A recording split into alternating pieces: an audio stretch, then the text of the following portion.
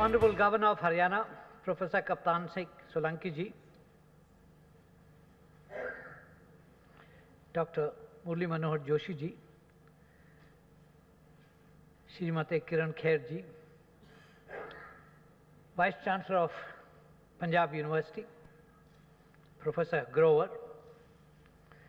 dignitaries on the dais, distinguished guests, ladies and gentlemen, and of course, the students of the university. It has been my privilege to be the Chancellor of this university, famous for its work and alumni, for almost a decade. I confess I have followed the dictum that a Chancellor should be seen infrequently and heard rarely.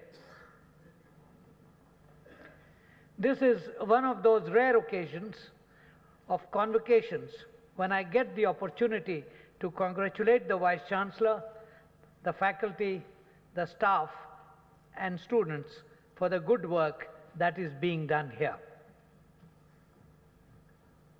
I am very happy that the university has decided to celebrate the singular achievements and services of some individuals by award of honoris causa degrees and the Ratan Honours. I congratulate Dr. Murli Manohar Joshi ji for the D.Litt, Justice Keher for Doctorate of Law, Dr. N.S.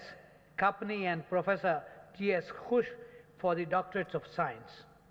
I also congratulate Shri Anupam Kher for the Kala Ratna, Dr. Dalip Kaur Tivana for the Sahitya Ratna, and Dr. P.D. Gupta for the Vigyan Ratna Awards.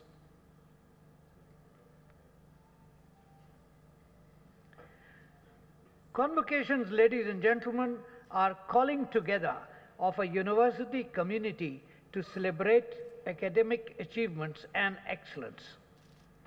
It is customary to use the occasion to cogitate in public in the expectation that the audience would do likewise.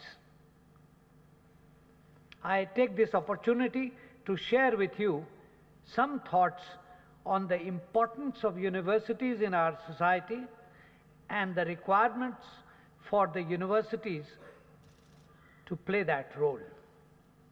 Specifically, I want to talk about, one, the idea of a university and how it distinguishes itself from other institutions where instructions are imparted focused on catering to requirements of daily life.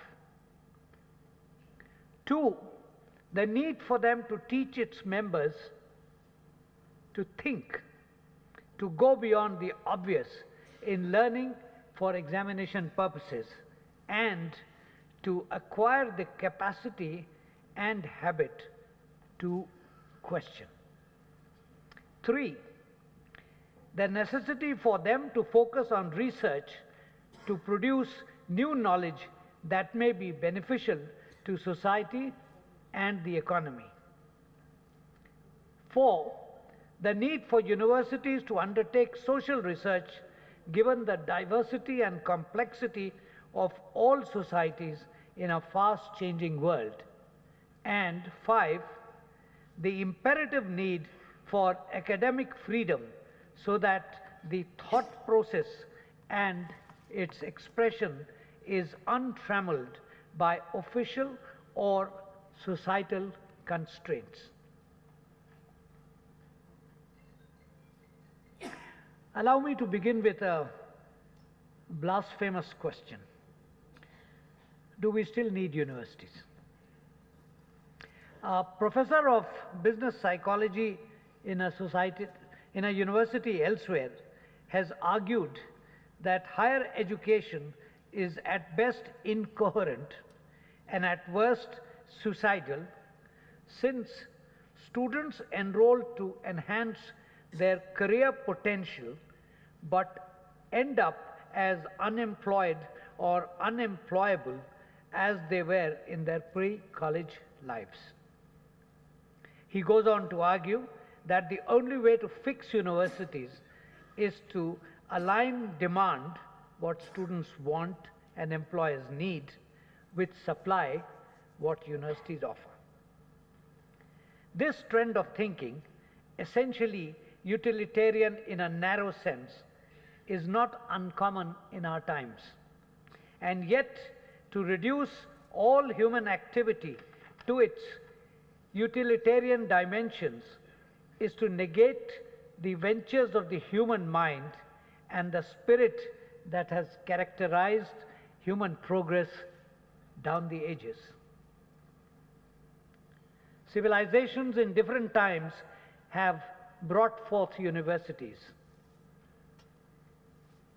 Plato's Academia and Aristotle's Lyceum in Athens in the 4th century BC, Nalanda in India in the 5th century AD, Al-Azhar in Egypt in 952, and Bologna in Italy in 1088 were, in different senses, precursors of modern universities.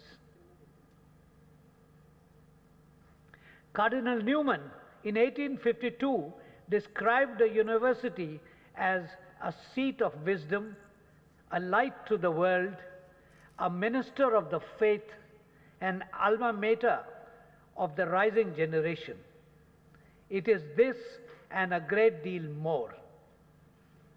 A university training, he added, and I quote, aims at raising the intellectual tone of society, at cultivating the public mind, at purifying the national taste, at supplying true principles to popular enthusiasm and fixed aims to popular aspirations, at giving enlargement and sobriety to the ideas of the age, at facilitating the exercise of political power, and refining the intercourse of private life.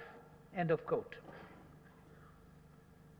In our times, the university has become not only a catalyst of scientific and economic change, but also the vehicle of equalization of chances and democratization of society by making possible equal opportunities for people, contributing not only to economic growth, but to social equality, or at least lesser inequality. This was summed up a few years back by the president of the Copenhagen Business School, Per Holten Andersen, who identified 4 classical and 1 modern function of a university. And I list them. 1, to act as repositories of the knowledge of humanity. 2, to generate new knowledge by research. 3, transfer knowledge to the next generation by education. 4, transfer knowledge to society by dissemination. And 5, generating development and economic growth. The last, admittedly, has acquired enhanced importance today, but its efficacy is intrinsically linked to and dependent upon the institutions that produce new knowledge.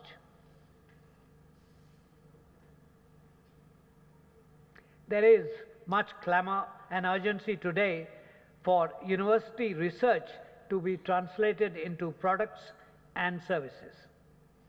While there is no argument against applied research and the need to commercialize such research, we must also accept that many of our present challenges require paradigm shifts and disruptive convergent innovations. After all, necessity is the mother of invention only in the very short term. Over the long haul, invention is the mother of necessity, changing not only what is possible, but what is regarded as essential. We need to recognize that risk, waste, and failure are all essential parts of the process. Good science, like good art, is a creative enterprise. Today's preoccupations are often myopic or ephemeral, giving little thought for tomorrow. History is at its most illuminating when written with the full consciousness of what people wrongly expected to happen.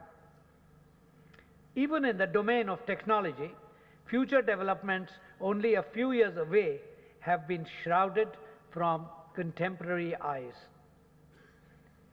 Many, possibly most, have arisen unexpectedly from research with other objectives, and assessments of technological potential have invariably missed the mark.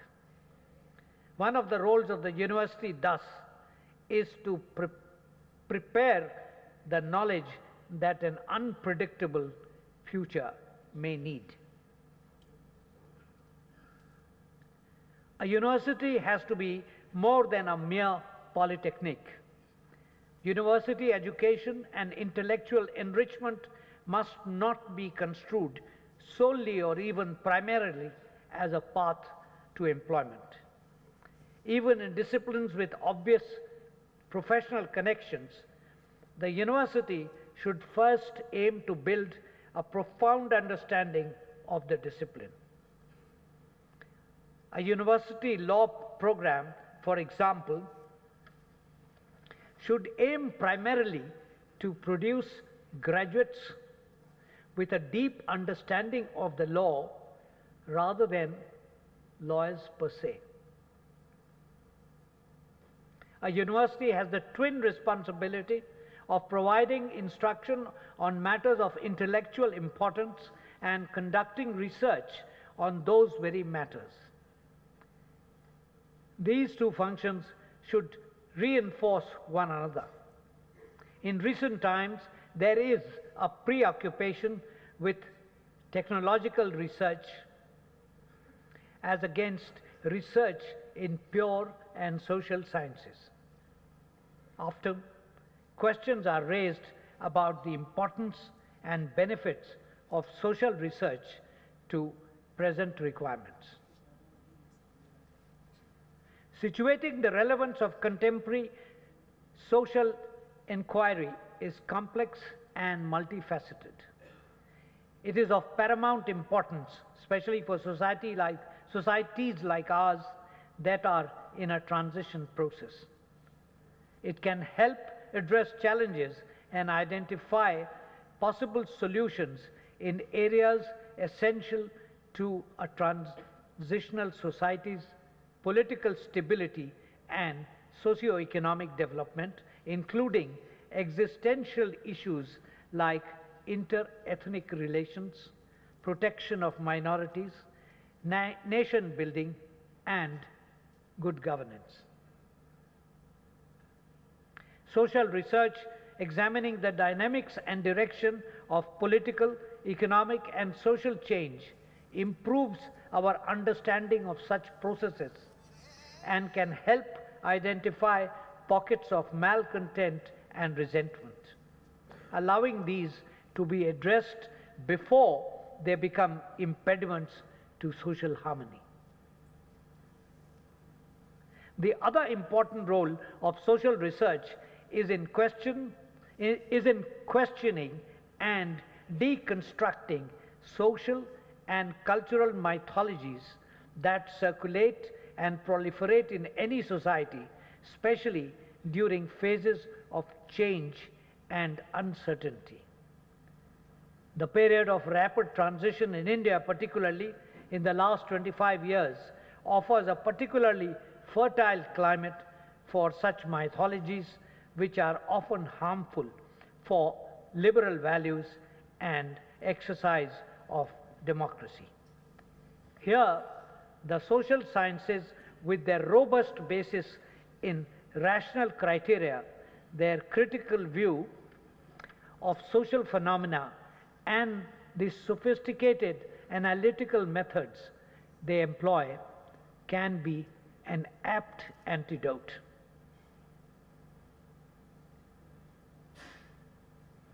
An important aim of higher education, friends, is to learn to ask questions and to develop the capacity for reasoned arguments.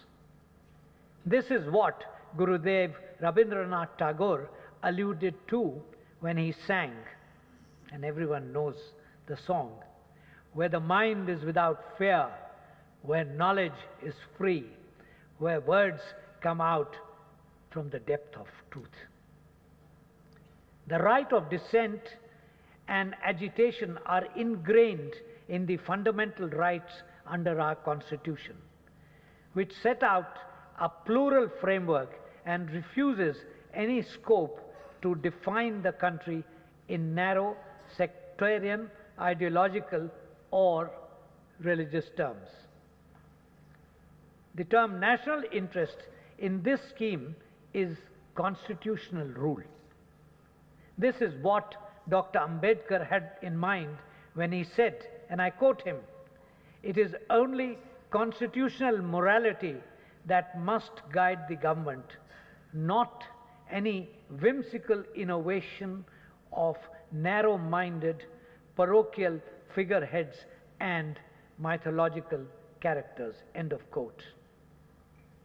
This approximates what Cardinal Newman had envisaged as the role of the university some 100 years before Dr. Ambedkar, that, and I quote Dr. Ambedkar, "The idea of a university is to be determined without recourse to any authority and should be based on human wisdom." End of quote. It should be a place for the diffusion and extension of knowledge. Intellectual dissent has the power to clarify differences and elucidate competing assumptions. It enables each of us to recognize the strengths and weaknesses in our thinking. Strong intellectual work can only be done in an atmosphere where scholars feel free to take risks, challenge conventions, and change their minds. A university must foster an environment that prizes intellectual freedom. Except in cases of illegal conduct or violence, a university should never seek to silence faculty members or students to adopt or renounce any particular position. Indeed, universities should take all legal action necessary to defend their academic integrity and freedom. Academic freedom is the foundation of the university's mission to discover, improve, and disseminate knowledge. This is to be done by examining different ideas in an environment that encourages free and scrupulous debate. The ideas, no matter how uncomfortable or disturbing to the accepted status quo, can and must be challenged, modified, or even discarded on their merit, but may never be muted or suppressed. The university, in discharge of, has the responsibility of speaking out without the fear of intimidation and to give offense even at the cost of inviting protests. Not doing so would be to deviate from the path of rational inquiry and undermine our curiosity about the world by embracing ill-defined orthodoxies which would impoverish our pursuit of knowledge. Academic freedom requires a robust tolerance of disagreement and criticism, a willingness to have one's assumptions questioned, and openness to new ideas that may prove offensive. This tolerance always has the potential to conflict with other virtues and causes, so it needs to be defended repeatedly and vigilantly. We need to revisit these commitments today because we are again in a climate that questions the value and scope of academic freedom. Recent events in our own country have shown that there is much confusion about what a university should or should not be. The freedom of our universities has been challenged by narrow considerations of what is perceived to be the public good. Friends, in a period of rampant distrust of matters intellectual, there is an imperative need to defend the universities as free spaces, as independent, critical repositories of knowledge, and as sources of renewal of liberal values that provide avenues of social mobility and equality to people. We need to remind ourselves of the democratic aspirations of pragmatic, liberal education, while recalling that our finest universities will fulfill the dreams of our best selves as people.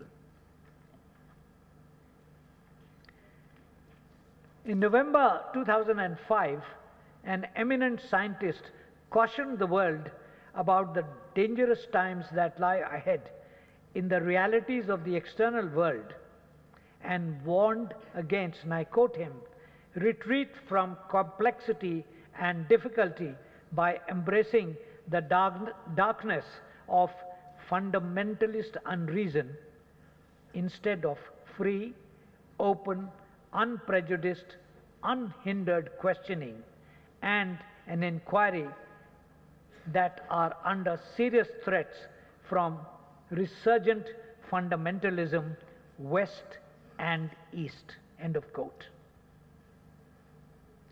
This proposition has universal validity. As one of the premier institutions of the country, the Punjab University has to play its role of a neutral assembler of talent, that of an unmatched idea factory where the passion, creativity, and idealism of young minds can be applied to meeting the transitional needs of our society, polity, and economy. As the Chancellor of the University, I urge you to proceed purposefully in this direction. Jai Hind.